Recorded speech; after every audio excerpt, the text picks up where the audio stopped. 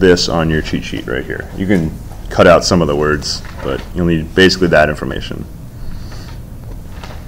So we'll do our second problem, which will also be the last problem for integrating factors.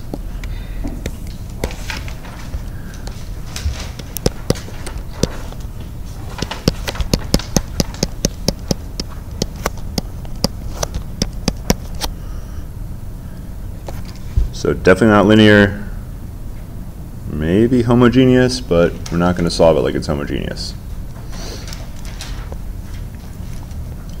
So either way, we have to go py minus qx. So we got p dx plus q dy is 0. We have to figure out what is py minus qx,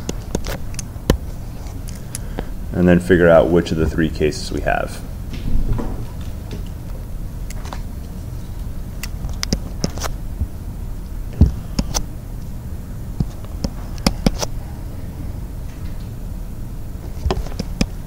Wow, that seems super easy.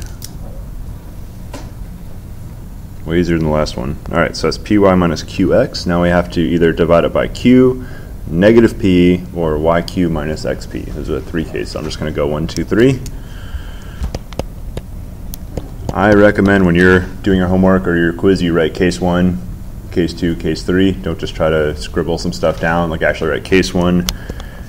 Py minus qx over q. So that's negative x over 1 plus x squared. I forgot real quick. When we do the py minus qx, what are we trying to check? That only one variable comes out? Or?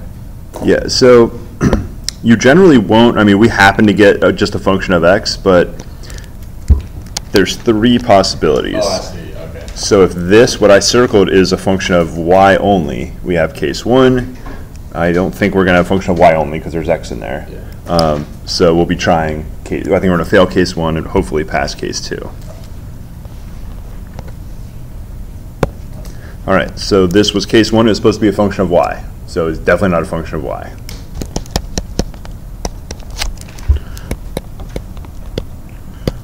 So case 2, py minus qx. I do not have this memorized. I'm just looking back at the outline that I wrote down from yesterday.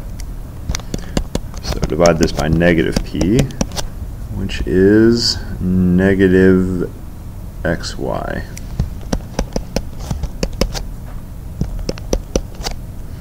And this should be a function of, oh wait, did I write my cases down wrong? Oh man.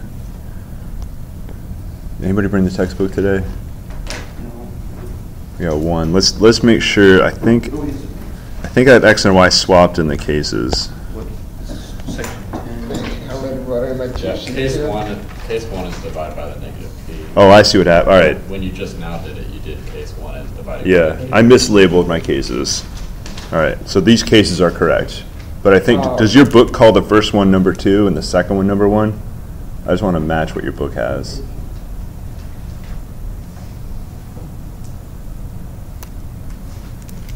In my handwritten notes, I have a 2 and then a 1. Like that. I have a feeling that's the way the book is labeled. But we've already been working like this, so I'm going to go back to this order, 1, 2, 3. All right, so I totally messed that up. So don't worry about what the book says. We'll just go with these notes. So what I did first was case 2, right there, according to what I'd written down. So this will be consistent with your notes, right? This is case 2. Well, you said that on the notes you didn't change it to. Yeah, I'm not changing the notes Oh, because I'm not sure what's in the book. So we're just going to make the notes consistent. So what I did first was case 2, and what variable should we be looking for here for the actual case 2? Well, So we should be a function. Nope. Yes. X. So we're actually doing case 2 right now because I did py minus qx over q. So we actually passed case 2. which was the first one we did, right?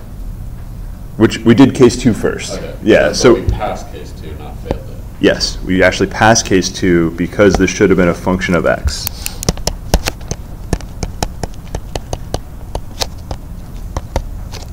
So I'm going to erase all this. It is possible to have more than one case going on, so just find the first one that works. I will say case 3 takes a little bit more work because you have a substitution you have to make, so try to go 1 or 2, and if those both fail, then try 3. But always try to go 1 or 2 first. It's just a little bit easier. All right, so it's a function of x. This is capital F of x is this negative x over 1 plus x squared. So our integrating factor is always e to the integral f, in this case of x dx. So I'm just going to write it like this because that's how the notes were written. So we got e to the antiderivative, and I'll move my negative outside, x over 1 plus x squared. And this, of course, is a dx because this is a x variable. How do I find this antiderivative? It's not tan inverse.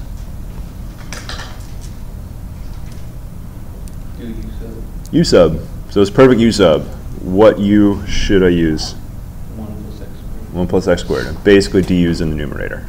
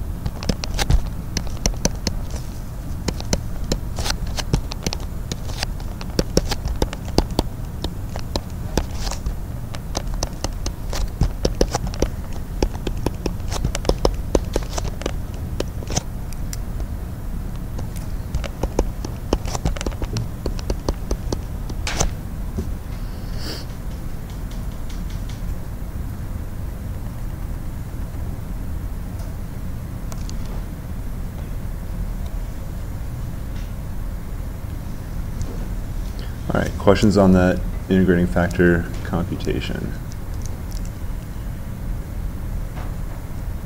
Now you want to be a little careful. I just tried to check mentally really quickly, and I was like, all right, what's the derivative of this, what I just circled? It's not this right here, because it's e to that thing. So if you want to check, what you want to look for is, let's see, this. Oh, I didn't really unsubstitute the right time to really check easily, but it's not quite the antiderivative of what you started with because it's e to that antiderivative. So just be a little careful when you're checking. Okay, so we multiply by that and we should have exact. So we're going to take our ODE, xy dx plus 1 plus x squared dy equals 0. We're going to multiply by rho, which is 1 over square root 1 plus x squared.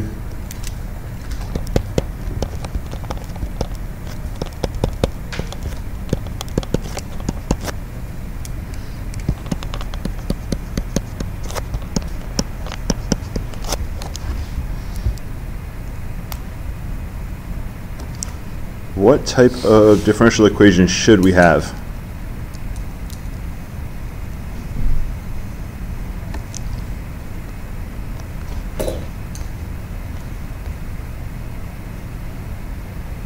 So I didn't write it in here, but what did we assume? The very first thing we assumed, or supposed,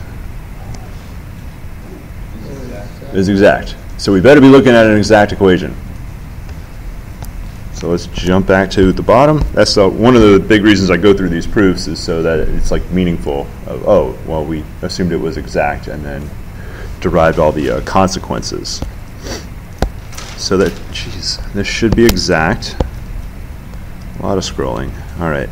I'm just going to reuse the letter P and Q, even though it's technically rho P and rho Q. I'm just going to use P and Q right here. So we got P dx plus Q dy equals 0. So if it's exact, you should get Py. So we're going to check exactness.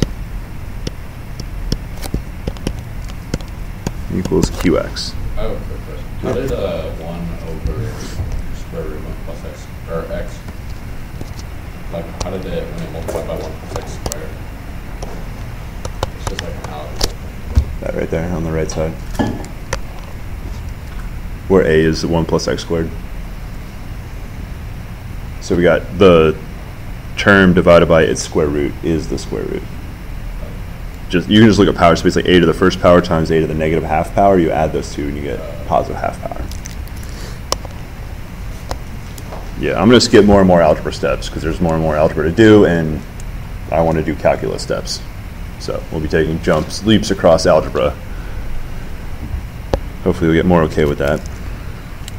All right, first derivative is super easy right there. That'll just be, everything is constant except y, so it's just derivative of y is 1.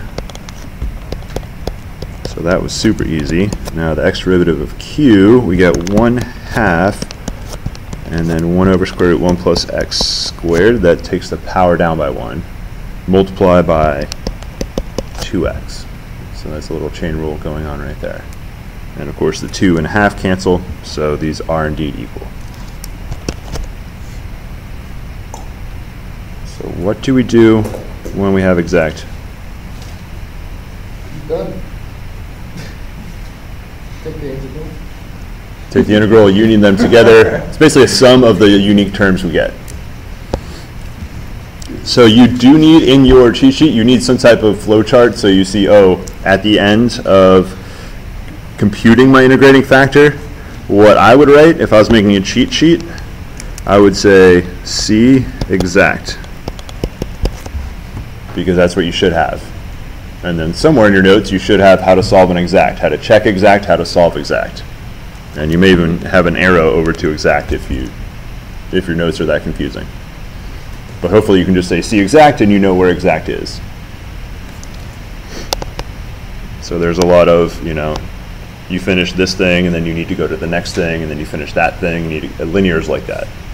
There's all these steps you have to take on linear. So linear, when you're done on the first step of linear, you have whatever, homogeneous next, and then homogeneous, et cetera, et cetera. There's like do this, then that, then the other thing. All right, so we got exact. We just had to integrate, and we integrate with the original variables. Do not integrate py. You integrate p. So I'm going to segment this off. It's not the answer. I'm just segmenting this away. I don't want to be integrating py. I want to integrate px. And integral q dy. So we'll do both of these. So it's integral xy over square root 1 plus x squared dx. And the other one is integral 1 plus x squared dy. All right, let's do the easy one first. What's the integral? What's the dy integral? That's square root dy. Yep, constant, which is 1 plus x squared square root times y. The other one's a little more complicated. I think we did one that's almost exactly the same before. So I think at this point you've solved enough exact and it's time to leave. So I'm going to write ... Make sure that you go home and solve this one. Or go to the tutor center and solve this one.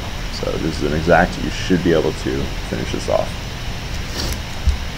We won't have to unsubstitute because we're in x's and y's. So we got no u going on, so that we don't have to come back to x's and y's.